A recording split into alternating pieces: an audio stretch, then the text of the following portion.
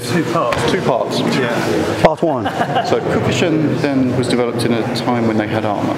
So the movements are designed to work with armour. Throughout the time when the school was alive, did armour change, and has that changed? Yes, yes. Yes, How yes, would yes. it change the movement, different types of armour? Well, of course, you know, I don't think it's just the type of the armor that is more important here. The most important aspect in classical martial art is adaptation.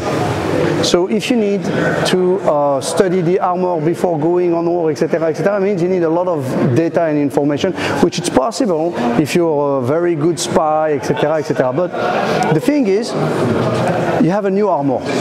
What does it mean? The last armor was damaged on the battlefield. You receive a strike in a certain area that the armor could not cover. And this happened many times. So by the study of the armor, you can see what are the main places frequently attacked by the things. From that, you're going to create, you know, different aspects in order to reinforce those areas. But then when you reinforce those areas, which maybe were lighter, now they become heavier, or they are a little bit more difficult, so you're going to wear them and try to do the movement with it. So this is something empiric. You learn from what you learn from the pain, then you try. And then when you're on the battlefield, you try to make it better. So of course, movement change with the weapon, of course, and it changes according to the evolution of the weapon. But at the end of the day, you still hold them, you still do the same work. It's always the same things. What changes your vision and your capacity to adapt to anything. And it's the same. If we talk about the feudal time armor, you have to think also with 12th century European armor. How can you move? Of course, it's impossible to do those locks. It's impossible because the armor is not made and think different.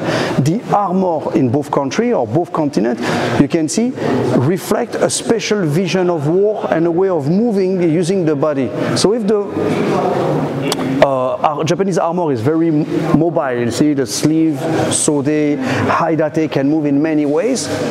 When you run, sometimes it can even turn back against you if you do a big motion like this. The sleeve can come to you, so you have a certain way, for example, to use your shoulder or not. You cannot do very big movement. Then also the weapon is at the belt. So if you move too much with your hip, everything is going to move in a certain way, or something like that. So when, for example, you attack and you move like this, it catches it because the armor. So you have to move in a way that it slides on the armor. You move a little bit, not too much, then bam, and the kick very low. So it teaches you the economy of the movement. For example, here of course you have all the protection. You won't attack that area. Here in that area, what you want to do is to slide in order to strike, to reach that area. That's the reason why sometimes when you attack, you have those kind of attack, and bam, and you aim that area. And from here, pack, you stop, then you move. That's how, for example, ganseki, technique like ganseki can work. You don't have the time to do 1 and 2 here. It's going to catch you, and plus you have the helmet. How are you going to do with this? So the technique will change. When you arrive, you might protect your elbow and you do this. Then boom, on the face, bam. And here you see you don't strike here, you strike where the armor is open. And not with that kind of strike because it's not enough, but with the Shikanken because it's more deep and even stick the finger. Then when you have this, bomb, you catch and you yoro idoshi.